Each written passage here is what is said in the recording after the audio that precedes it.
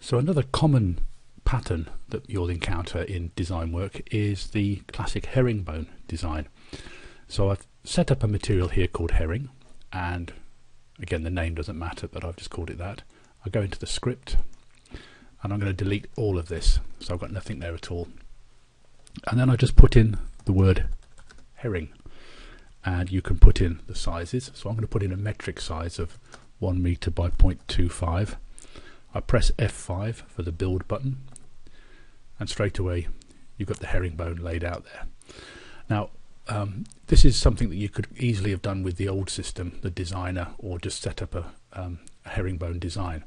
But there are a couple of things with this which you can do which you couldn't do before. First of all, in the old system, the herringbone, the width and the length had to be a ratio of each other. So if that was this is a 4:1 or a 5:1 or a 6:1. If you try to do it with a, let's say 2.3, it wouldn't work before. You just couldn't get them to line up. So we've solved that problem, and if you do that now, it locks together perfectly well. Again, if you're going for imperial, you could have 2 foot by 3 inches. Again, you get a different style of herringbone. Now there's a couple of other features in here which allow you to do some quite interesting things. So I'm just going to go back to the 4:1 metric one, so it's a bit clearer on screen what we can see. And I'm going to apply a couple of colours to that, so I'm going to call them blue and green. So these two elements will be coloured in blue and green. Now another thing that you quite often get, certainly when you come to coloured herringbones like this, is that you'll get maybe 2 or 3 of them stacked together.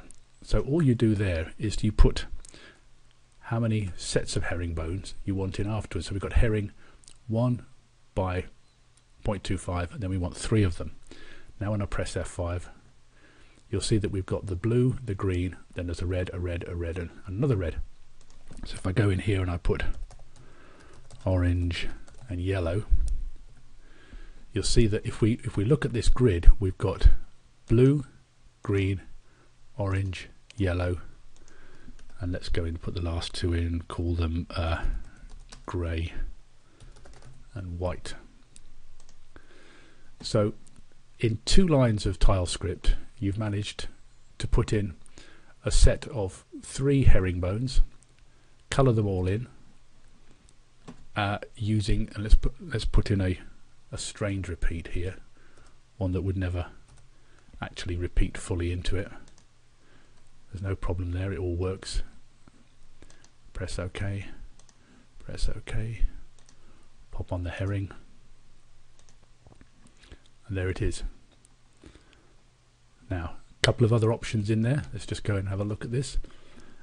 This is just a long tile placed at 90 degrees to each other, classic stance.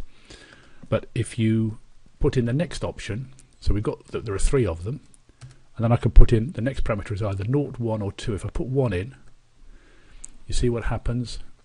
We get a key square at one end. If I put that number to 2, we get a key square at the other end. Then of course we need a few more colours, so let's go in and